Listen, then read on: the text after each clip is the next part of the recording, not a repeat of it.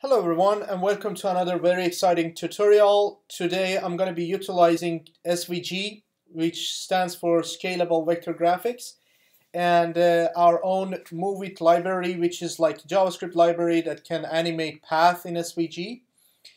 You can see that we're going to go create this cool loading animation, circular animation.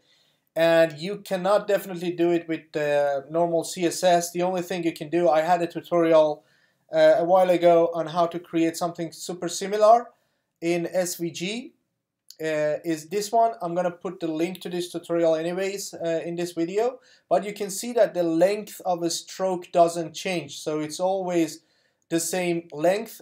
But here, as you can see, the length of the stroke changes over time. So it gets to 0 and then again gets back to 70% or something. So it's a bit cooler, and it's one of the loaders that Google introduced when they defined the principles of material design.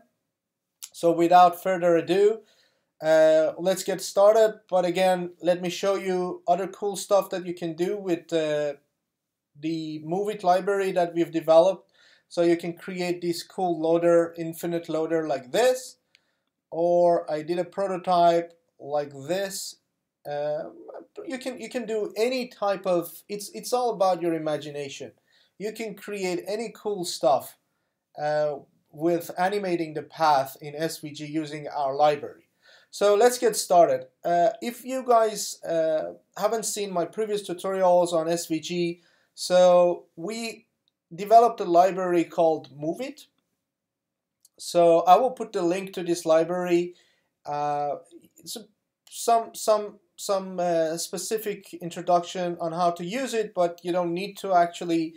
So the way you're going to use this library is that you click on the releases over here, and then you basically download a zip or tar of this, and then there is like a moveit.js file, and then you can include that in your project, and then start including that in your HTML file and use it. So let's get started by going to kotos.com and create a new prototype. What I'm going to do is that I am going to create a container, as always, with a class container, and center that in the page. So container position absolute, left 50%, top 50%, and then transform translate minus 50% and again minus 50%. So now whatever I put in this container goes in the middle of the page, right? So if I type Kotos, you can see that it's kind of in the middle of the page. So now I am going to create my SVG element. I will give it a width of, let's say, 200 and height of 200. And then within my SVG, I will create a circle element, and I will set its center to be CX 100 and CY 100. So using CX and CY, I can assign the center, and according to the width and height of my SVG, it will end up in the center of my SVG. And let's give it a radius of 20, right? So now we have our SVG over here. I'm gonna style it a little bit. So circle, and then I want the fill to be none, and then stroke to be maybe, let's give it a yellow green, and then give it a maybe stroke width of maybe 5, right? And then let's change the background of our body to be background, let's say black, right?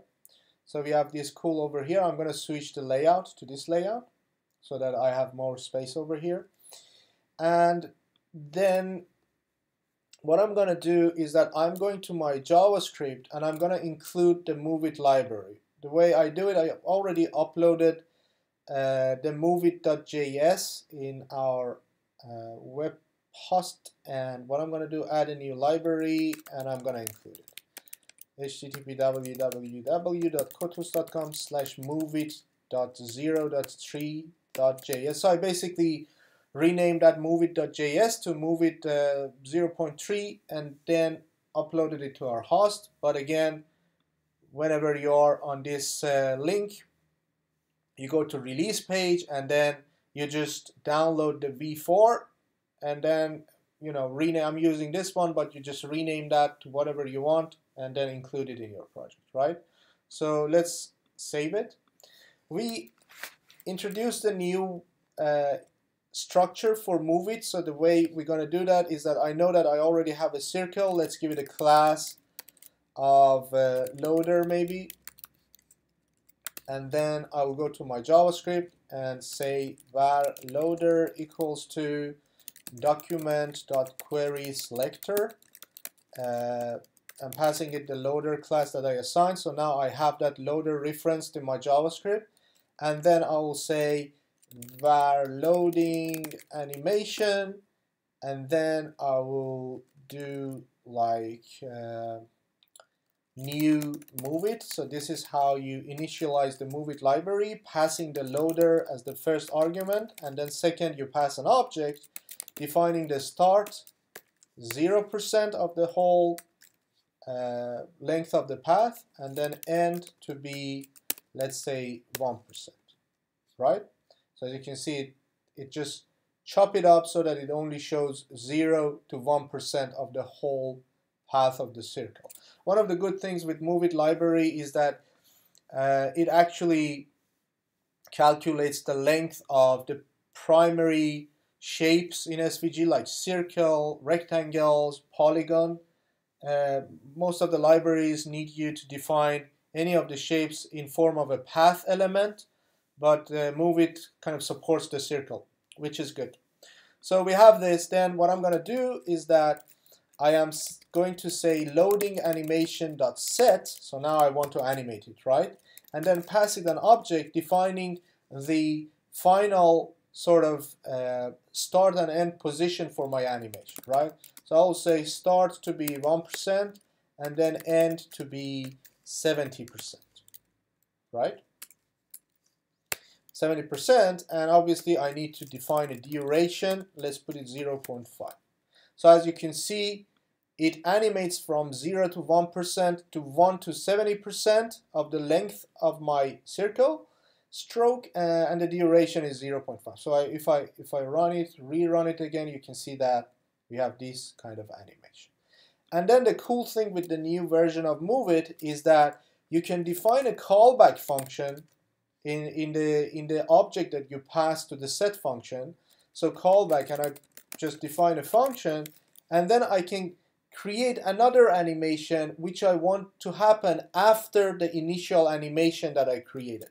So I will say in my callback function, I'll say loading animation.set again, and now what I would do is that I change the start to be 100% and the end to be 101%, right?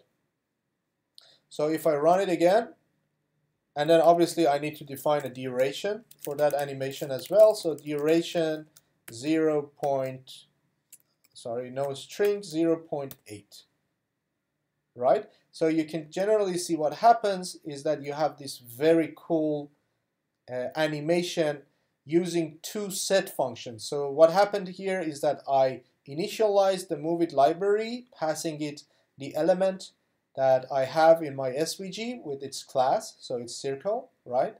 And then say new Moveit and then pass it at the first, and then initialize it with the start 0 and end 1%, and then I will start my animation by using the set function, pass it in a function, passing it an object, and then setting my start and end again, which is in this case 1% and 70%, which I came up with some trial and error, and then I gave it a duration of 0.5, and then when this animation finishes, I want to run the second animation by passing that new animation on the callback property over here, which I define a function, right? So again, we have this cool animation.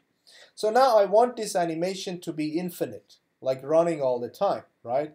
The way I want to do that is that I'm going to move all of these animation in a function. So I'll define a function anim let's say, and then just paste that animation over here, as you can see. And then if I call this anim function again here, it will run our animation, right? Like this again, right? Now, in order to make it like infinite, what I need to do is that I need to define another callback function at the end of my animation sequence. So the first, and then inside the callback function, I say this is the second animation that I would like to have.